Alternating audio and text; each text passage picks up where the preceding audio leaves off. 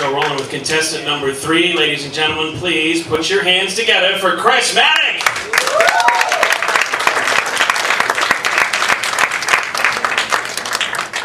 I'm Stefan, everyone, my own good luck charm. That's right. Don't I look liberal? I look like a Nazi. Or a Sean Penn, kind of. Have you seen those, the Al Franken commercial with the bowlers? Or the anti-Al Franken commercial? Not the, there's 3 bowlers, and not the one where they, he brought hockey back. That's not that one, but there's a real anti, there's these 3 bowlers, and they're talking about all the bad things that Al Franken has done. He tells them sexist, tasteless jokes. And the other 2 bowlers. Because I was in a room full of bowlers once who love hockey, and I told some tasteless, sexist jokes. Bad move.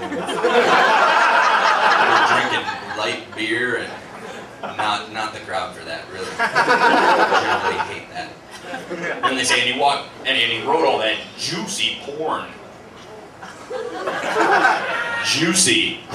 That just makes it sound a little more dirty. They're referring to when he wrote an article, a fantasy article for Playboy, and then Betty McCollum called that indefensible. I have a defense for that. Playboy's not porn. It's plastic surgery monthly. That's what it is. Hey look, we got the nipples almost straight on this one. Wow! What a marvel of modern medicine and science. It's not. Republicans, man, they hate porn. Porn kills love, they say. Have you been to my house? It kind of helps the love along. Don't fight porn. How about that? There's stuff in this world you could be fighting that's a little more horrible and evil and wrong. Like soft porn. Some of these films are frustrating at best. Fuzzy making out dudes with ponytails and shit. I'd look more liberal if I had a ponytail. That's something I'm conservative about, ponytails. Not for them.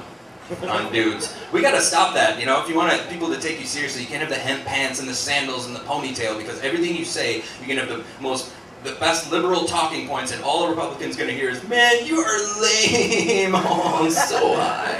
My hands. Oh, I got 2. It's like, who invented clapping, man? It's like, that's all they're gonna hear. You just gotta look the part if you're gonna do it. I don't know. But, and plus, how do you feel like a guy every morning in the shower with your ponytail? I'm sorry. You're gonna get me laid tonight, baby. Watch the game.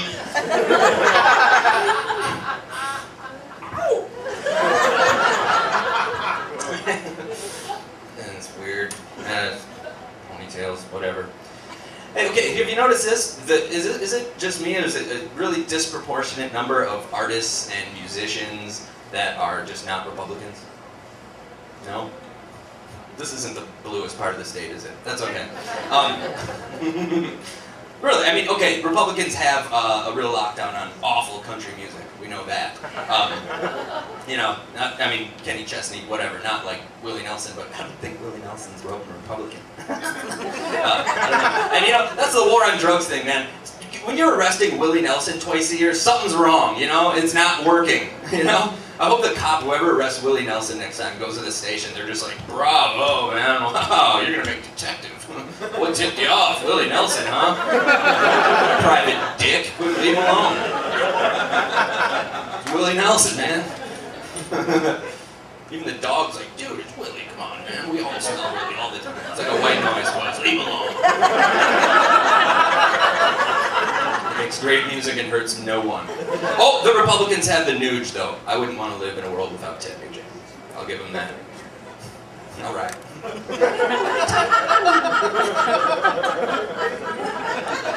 know what that commercial, back to that commercial though, this is the thing that bugs me. This is what they say. They say, well, why don't we just, those bowlers say, why don't we just run for Senate? We're just as qualified as Al Franken, and we're better bowlers. And it's like, the point, what their point is really is, we're so stupid, we're as dumb as Al Franken. That's why we're voting for Norm Coleman. Right there. We're dumb. Just like Al Franken. We vote for people that are better than us and richer than us and whiter than us and have freakishly huge, straight teeth. Look like Jaws from the James Bond movies, but evil in real life. Why can't we vote with a little instinct for once? You know, Dick Cheney, Don Rumsfeld, Karl Rove. These guys just look evil. They just look it. You know, Don Rumsfeld. You know Rove. What's his name? He's gone. He's gone somewhere else. He just got bored of his own evil genius. These people are like, my liege, what can we do to make the Democrats lose this election? He's just like, I don't know, tell them they have sex with goats. I'm so bored. He looks like the Stay Puft Marshmallow Man from Ghostbusters. But again, evil in real life. But no matter what you think, you know what was cool about this election is that Ron Paul thing, man, he made some waves. That was kind of cool. He's a Republican who wants to make marijuana legal. I bet you Willie's voting for him. I'm sitting here going, I'm a Republican now? What happened? What kind of bizarro world is this? Hoses shoot fire.